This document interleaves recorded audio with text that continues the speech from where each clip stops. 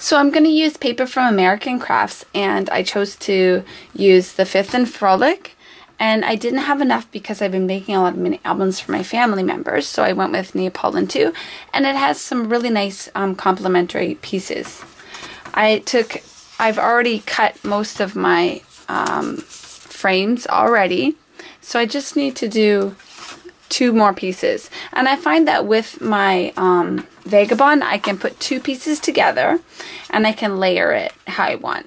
Now with this die, you want to make sure that you put the bottom part, it's going to be able to see more. So if you want to have a certain piece, like for example this dream or this flower, you want to make sure you kind of get it in there like that. Otherwise, like if you put it over here, you wouldn't see it, or you know, just make sure. You might get it cut off from here or there, so you just line it up.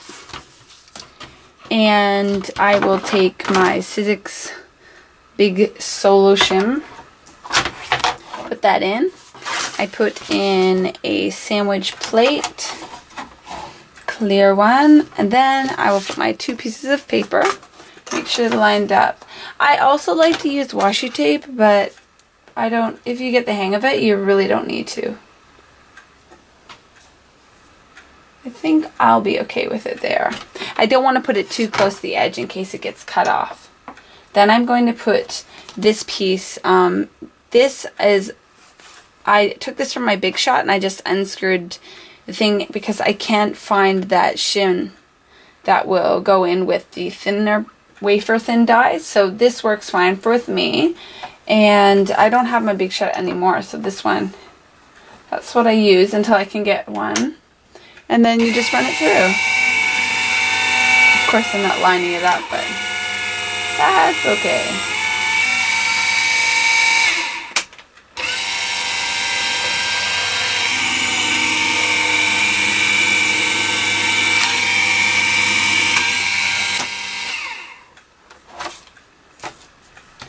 And you can see it's got 1, and if you take the rest of the die, you can see there's 1 more.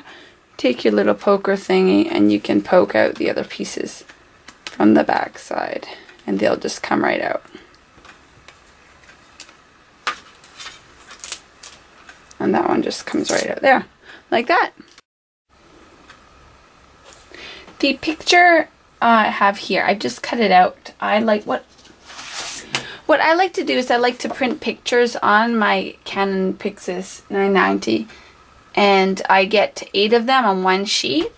This is a perfect size when using this die, and the hole in the center of your folder right here is about 2.5 by 2.5. So if you measure, it runs about a little over 2.5, and then of course it's longer depending on whether you're doing it horizontal or vertical. So if I'm going to use it this way, I really don't need to worry too much about cutting. I just have to make sure that I have it this. So what I would do is I would make sure that I cut it just slightly larger than 2.5. So we're going to cut it. So if we want to, let me see, this cover right here. If you measure, this ridge is about 1/8. So you want to make sure you have 1/8 on that side. So this is going to be 2.5 from that piece. You're going to make sure you have 1/8, 2.5, and 1/8. Right, guys? Right, that's what I say. Like that. And that should be a perfect size to go over. Ta-da!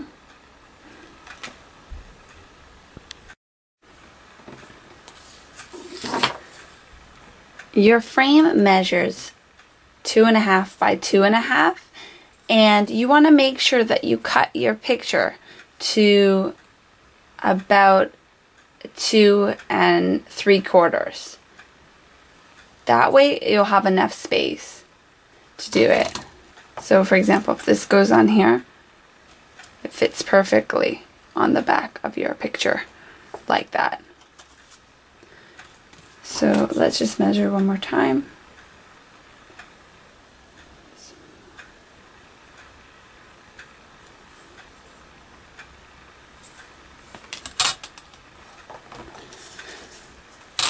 Okay, your frame measures 2.5 by 2.5. So you want to make sure that you cut your photos. This is a funny one of my mom and I. But you want to make sure you cut it to 2 3/4. Or almost 2 3/4. That way you'll get enough edge on the outside to glue it down. And you won't have anything showing. Fits perfectly on there. Okay, so I've glued all the pictures to the photo frames. Now what we're going to do is we're going to take a piece of paper. This is just from an 8.5 by 11, and you want to cut a strip of about 2 3/4.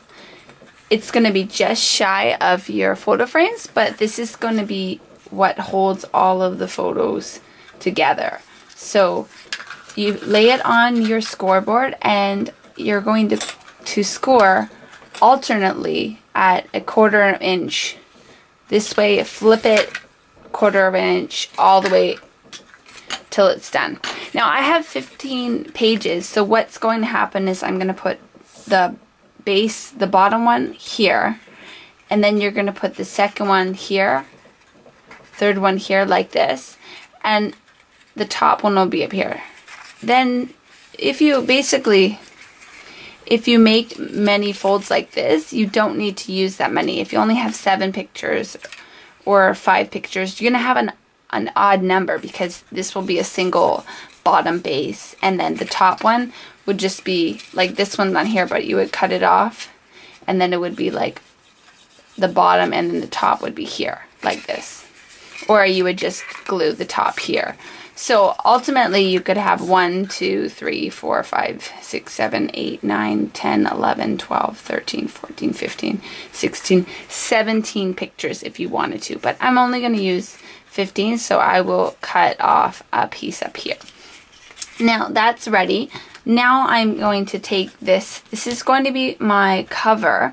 So I'm going to make the cover first by scoring. I want it to be a little bit bigger than my photo frame. So if our frame itself is, let's see, just shy of 3, I'm going to make mine 3 1/4. That gives me a little bit of leeway. So I'm going to cut a strip 3 1/4, and then I'm going to score it again in the middle to allow room for my base. So I've cut my paper at 3 1/4, and it's the same 11 inches still. So again, I'm going to score for 3/8. You want to leave about 1/2 inch for yours here.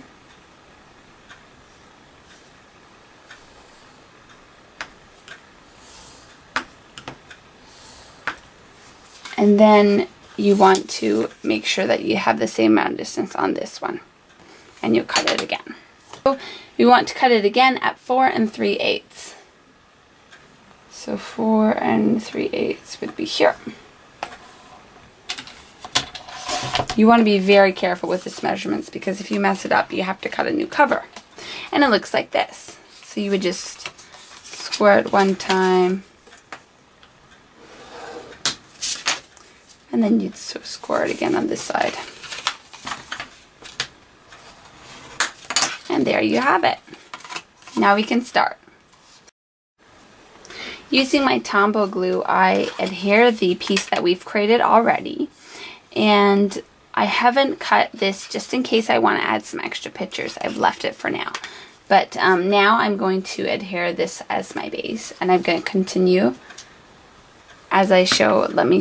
I'm just going to leave it on and fast forward this so you guys can see.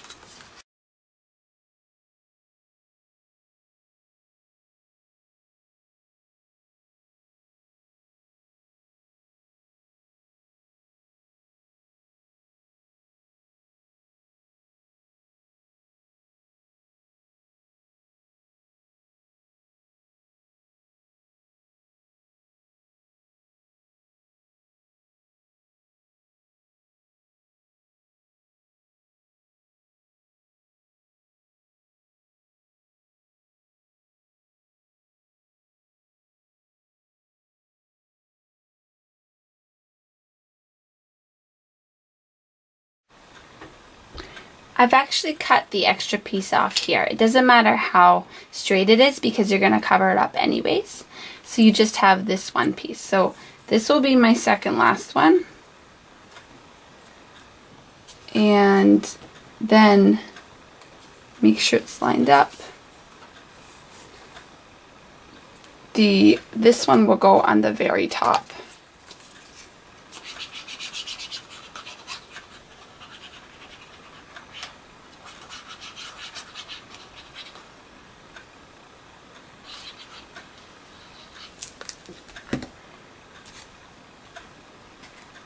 I love this rose paper.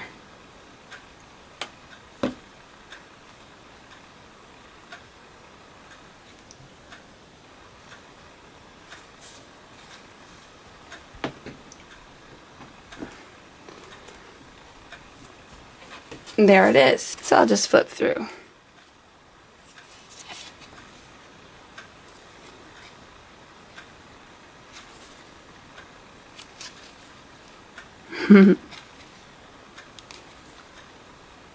Obviously this album is for my mom.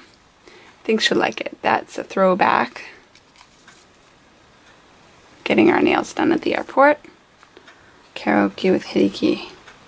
Movies. And then we went to see Zed. There's us having drinks. And then that's her going home the last time. Now all I have to do is use the extra pieces. All these pieces and adhere them and stamp and adhere and add little embellishments as I like. I will share with you the finished project. Okay, I'm going to let you know what I came up with. Here's the finished book. It looks like this.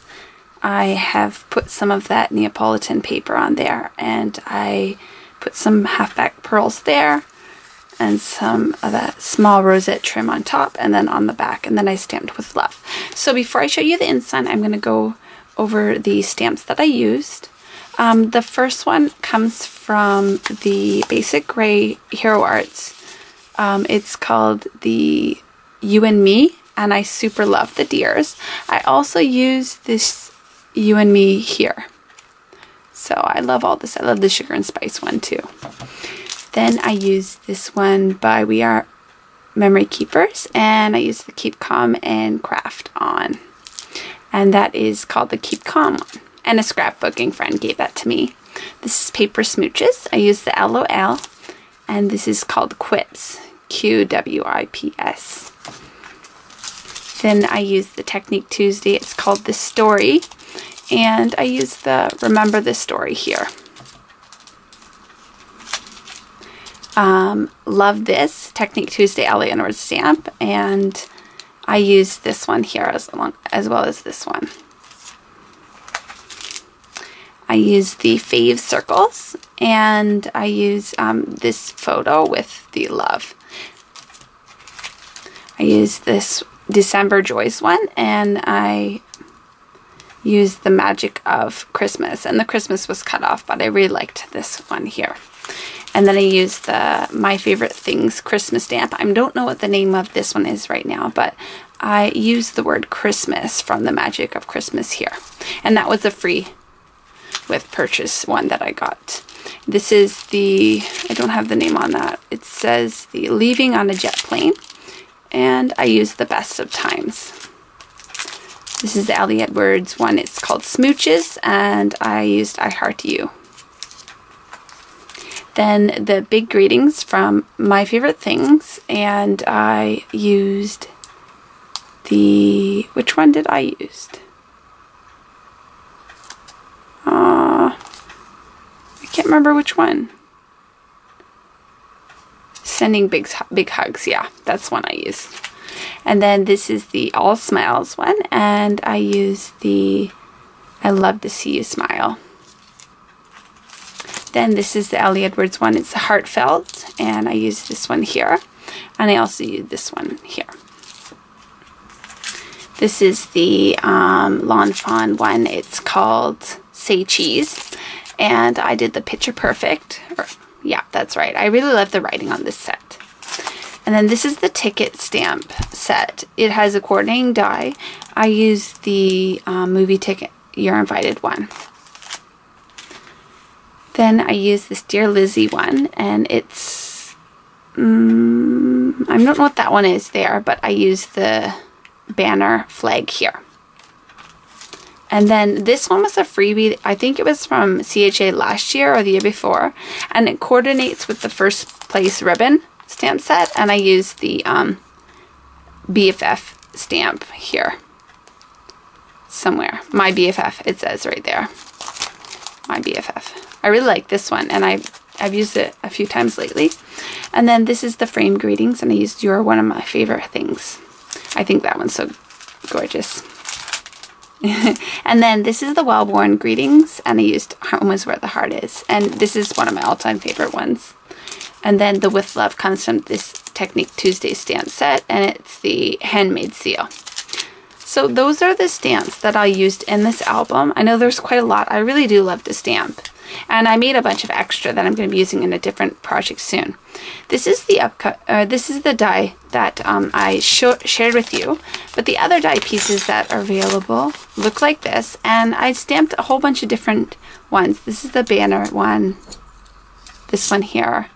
This shape. And then this one like this. Super love how that goes. Then let's just get started. So there's Keep Calm and Craft On. There's my mom and I, and it says You and Me, and I got smack back pearls on both sides there. We were at a luncheon party, and then there's my mom whispering with Hideki, and his hello, I remember this story. They were laughing because there was a transvestite that was like a really old lady. It was just kind of scary. Then we have So Love These Moments and reading Crab. That was a really fun picture. And then this is in Yokohama. You can see the big wheel behind us. And I said, love this photo. And I actually punched this out with the 1 3/4 EK Success stamp. And then this one I used the smaller 1 1/2, and then I cut it straight and then put the yellow paper inside of that. This one is of when we were home when I was home in Canada, and we were at a friend's house, and they had like this life-size Santa, and then we all took a picture, me and the cousins, and my mom hopped in. And this one's I Heart You. This is the first day that she came to Japan this past Christmas. And then it says The Best of Times here. And then this is me and my adult students. We went to karaoke. We had a big after Christmas party, and that was a lot of fun. And this is Hideki's niece and my mom and I put I Love to See You Smile, and I actually put it separately. Then here I said Sending Big Hugs.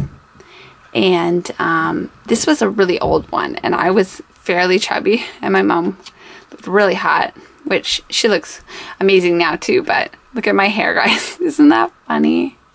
Yeah, I used to be blonde 1 point. And then this was at the airport, just her going home, and we were getting her nails done, and I put some of these icicles here. I love how much these sparkle. I don't know which one these are, but it's really nice. They're like diamond icicles, I think. There's no name on it. Then there's Hideki and I when we went to karaoke. This was a while back, and then that was a perfect picture, so I had to put that saying. And then we went to the movies, so that movie ticket was appropriate, and then I just cut a small strip of bling to go along there. And then I cut out the I Love You, and then the banner, and I just Love You, My BFF. And we went to see Zed a while back when it was the home show, and it's no longer playing. It used to be next to Disneyland. Now they have OVO, though. I think it's going on right now in Tokyo. We went to have a drink actually the same day, and it says You Are One of My Favorite Things. And then this was her when she went home this past, well, in January. It was after Christmas, and I really like this one there, giving a hug. So that is our book, and I think she's really gonna like it. In case you're wondering where the ink came from, I'll just share with you. This is Art Nick Orchid. This is the Versamark in Turquoise Gem. And that is a really lovely pearl. This one is a little bit finicky. You have to make sure you leave it and don't let it smudge. This is the Brilliance Pearlescent Poppy, and I super love this. I swear by Brilliance. And this is the Memento Pear Tart, which really gives you a nice green color. And all the black is Brilliance Graphite Black. So those are my products and everything that I used. I also rounded the corners with a crocodile corner punch, and this is the 1.5 by 1 1/4, or sorry, this is a 1/2 inch and then a 1/4 inch, and then they just have the different ones here. And I super love this. I could not live without my corner punch. So thank you for coming along, and I hope that you like my project. Let me know if you have any questions, or if you make one of these, let me know so I can check out yours. One more thing that I want to share with you is that in the beginning I actually said you could glue them together, but I figured that would make it too close, so I actually left it open. And when you glue the photos on the front and back, it really does keep it together, and you don't have to worry about that space. It allows some sort of room, whereas if you were to glue it together, you have no expansion, and you might get more of this going on. So I recommend just letting it stay free and not putting the glue in there. I'm sorry for that confusion, but we all learn. It's a learning process. Alright guys, thanks for taking the time to watch the video, and have a good day. Bye bye.